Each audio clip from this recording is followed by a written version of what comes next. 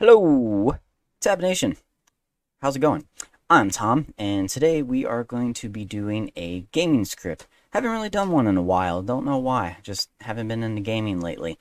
But I have been playing 7 Days to Die. It's been around for quite a long time, and for some odd reason it's still an alpha. But it's a fun game, it's so addicting. If you've never played it, you should definitely check it out. But today we're going to be talking about 3 different things that you could do with AutoHotkeys and this game.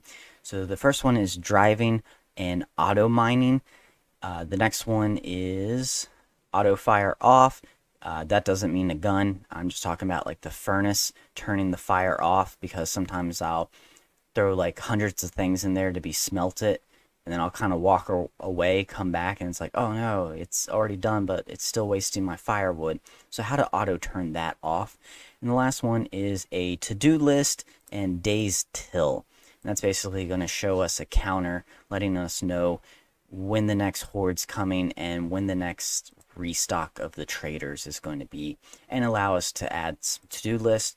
Game like this, it's very easy to have like 10 different things you want to get done and very easily get distracted with more and then forget about that one thing you wanted to do. So that's kind of the premise behind that. So we're going to run through the code real quick. Not going to do a lot of talking about everything. I've done other videos, but just kind of a quick breakdown. So we're just going to start with current day equals 1. You'll see how to change that here in a little bit. The GUI, that just pops up wherever, kind of in the middle of the screen there. You can change this to wherever you want if you want it to originally start. Obviously, you can move it once you get the script running, but this is just kind of the starting location. Set timer, note save, 30 seconds or 300 milliseconds. That's basically going to save our to-do list every 30 seconds to a file on our desktop. So the first one is driving and auto mining. Auto mining is pretty straightforward. You're basically just, hitting a lot and then moving forward a little bit. So this is only going to work if the window active is 7 Days to Die. If you're out of another program, the script will kind of just stop working. Don't really need to worry about that. I've talked about that. So we're going to push F1, and we're going to show an example of all this in action later in the video. We're going to send W down and left shift down. The reason why is because we push W to drive forward, and then we hold left shift down to drive faster. So that's going to basically hold it. So I can push F1, put my hands up in the air, and I'm just going to start driving as fast as I can in a straight line. Obviously, you can still use your hand to move the mouse. I like this because I can just use my hand to steer, and then I can like sit there with my phone and like quickly answer text without having to worry about holding the W and left shift down. Then what's going to happen is when we do let go of F1 or push it again, it's going to release those.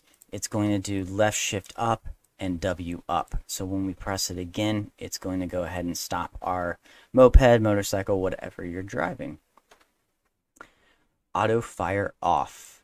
Now with this one, something I just want to point out is that you do have to be into the interface of the furnace. You can't start the furnace and then go off and do other stuff, because it has to actively be watching what's going on. So you definitely have to be in the furnace while it's working, or it won't work because it won't be able to see what's actually happening. So just a heads up on there. There's some tool tips here that just remind you of how to actually set this up, because there is a little bit of a setup that you have to do in order for this to work. I'll be honest, this is the one I use the least. I hardly ever use it. I only really use it if I'm in the middle of cooking stuff and I need to smelt a crap load of stuff. So that's it. But we'll obviously see all this in action a little bit. And this is using a pixel search. And you'll see kind of what that means. And you can also watch my pixel search videos to understand a little bit better. The last one is our to-do list and days till. This one's going to be F3. Now, obviously, you guys can change this to whatever you want. If you don't want it to be F3, you could change this to Control A, F12, tilde key, whatever you want. So it's going to do a file read. The first time we open it, it wants to see if we already have notes. I personally just have it pointing at my desktop with a file called ahk7d2d.txt. You can change this file path to whatever you want. If you have it in your documents or you want to rename the text file, rename this to whatever you want and whatever path you want. So this is something you can change. I just have it pointing straight at my desktop. It's just easier for this video. Here we're using a toggle, and that just basically means an on and off switch. And this is our GUI. GUI means can't even talk right now. Graphical User Interface. So you'll see a little bit better what this looks like. You don't really probably understand what this means, but this is just kind of setting it up with our buttons, our edit field, that kind of stuff. If I push F1 again, so the first time I push, or sorry, F3, the first time I push F3, it's going to open the GUI. The next time I push F3, it's going to save the coordinates. So if I had moved it from its original starting point, for me, for example, I usually put it in the top right corner. It's going to save those coordinates and then close it. And then if I push F3 again, it's going to open it again, and it's going to be at those original coordinates that saved when I closed it. So it's going to remember where you had it last and just kind of close it. And that space doesn't need to be there. There we go. It's a little better. So, like I said, you'll see this a little bit better in action, understand a little bit better. Numpad add, another thing you can change. When you press this, this is just pushing on your numpad plus symbol. Obviously, you are going to need to change this. If you do not have a numpad, you can change it to F10, whatever, once again. But what this means is every time I push the plus symbol on my numpad, it's going to say, oh, it's a new day. Add, to how many days to the Horde? Well, it was 6, now it's 5. How many days to restart or restock? It was 2, now it's 1. The reason we're doing this manually is because it is just way too much work to code it to actually be able to read the game files. I mean, it's insane what you have to do to just figure out how to access the memory for this game, figure out what that variable is called. It's just not worth it. I mean, if you guys, someone watching this wants to do it, definitely do it. Send the script over to me and I'll be happy to share it. But this is just so much simpler. Like, I know it's manually, but it's not worth the amount of work. It would take hours and hours just for something simple that I could just push a button to do. So I just left it at that. So yeah, here it's just doing the horde counting. So basically it's kind of doing the math here. I know I can clean this up a little bit later, but this was the simplest and fastest way.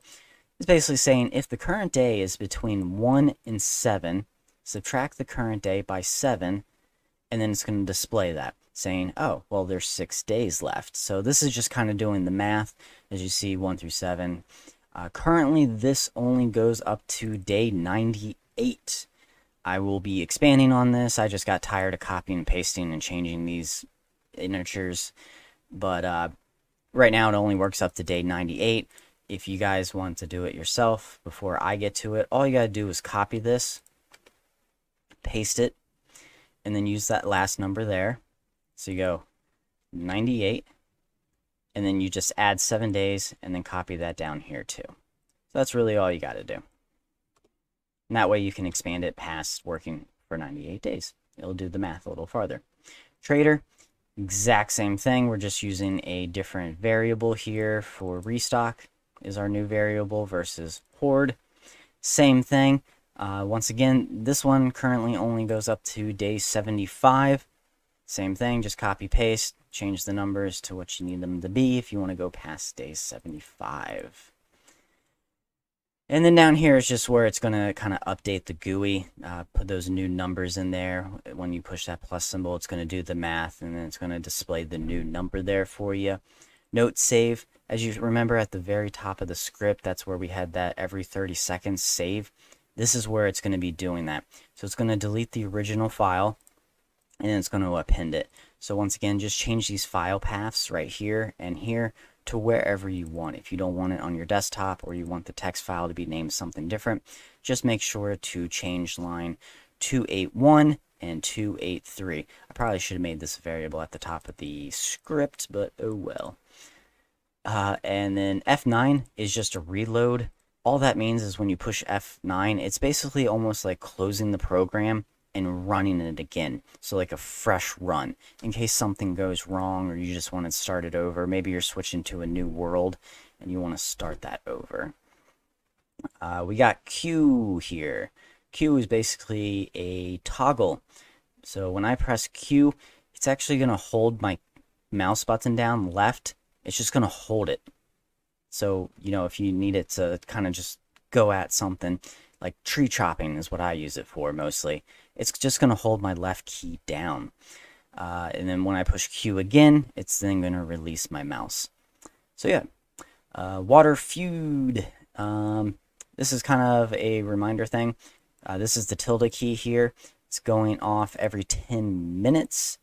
And that is, where is that? Oh, live. What that's going to do is this is kind of a way to auto feed yourself in case maybe you're running a server and your friends are all still playing, but you kind of want to walk away. Well, the problem with that is you'll die because you'll run out of food. So this is going to send 0. So basically you put the food in the 0 slot on your hotbar. It's going to sleep 1 second. It's going to click, sleep 1 second, and then it's going to send 9. 9 is where you're going to put your water, or vice versa. It doesn't really matter which slot the food or water is in. And it's going to sleep 1 second, and then it's going to click. So this is basically just going to auto feed you. I do need to adjust this a little bit, which I will do before I do that, but it doesn't really matter for you guys. Alright, so lots of stuff going on here. There's like 3-4 things really that kind of help you with the gameplay. I get so annoyed of just having to hold a key down, especially like when I'm driving. I hate holding both the left shift and W at the same time. So that's the one I use the most, is driving, so that like my hand doesn't have to cramp up or whatever, or my hand's free now to do something else while I'm driving. I can text somebody. So yeah. Now that we kind of did a brief run through of all the code, we are going to go ahead and see this in action. Alright, now that we got the game loaded, we're going to go ahead and just start with F3 actually, just because it's nighttime. So I'm waiting for it to get a little brighter for the other things, just so it's easier to see. So F3, we're going to press that. Here is our little note box. So like I said, it saves your location. So let's say I want to have it up here, or let's just put it over here instead, just for this video. I can close it. Next time I push F3. Oh, that was weird. Well, it should save the location, so I'll just have to fix that real quick. But, you know, we take this. It's day 72, it looks like, in this game. So I'm going to do 72. I'm going to go ahead and push update. And that it's going to say till Horde, so there's 5 days left until the Horde come, and then restock is in 4 days, which just means it's basically just got restocked. So you can do 2 things here. You can manually push the button here, plus, you know, now it's 73 days, or I can, on my numpad, push the plus symbol there, just because that's nice, because my thumb is right there with my mouse. I can just click that, so I'm going to do that. So plus. So we're going to go ahead and push F2. Now you're supposed to get a tooltip, really. For some reason I'm having issues with that. But every so often you sometimes have to push it a few times.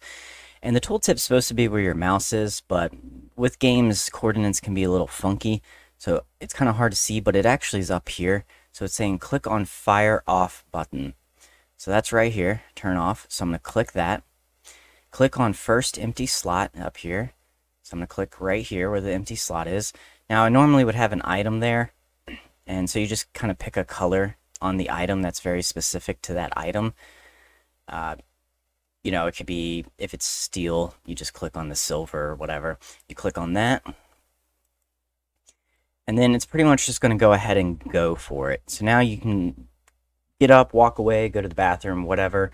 Now I'll be honest, image search and pixel search kind of suck. They're very, especially when it comes to video games, they can be very kind of buggy. So the other 2 things I showed you work amazingly. They work perfectly. I'll fix that kind of little coordinate, saving your coordinates thing. It's an easy fix. But this can kind of be a little bit here and there. So you really got to kind of maybe not fully trust it. This is the one I would say would probably be used by far the least, just because of the issues it can run into with image search or pixel search.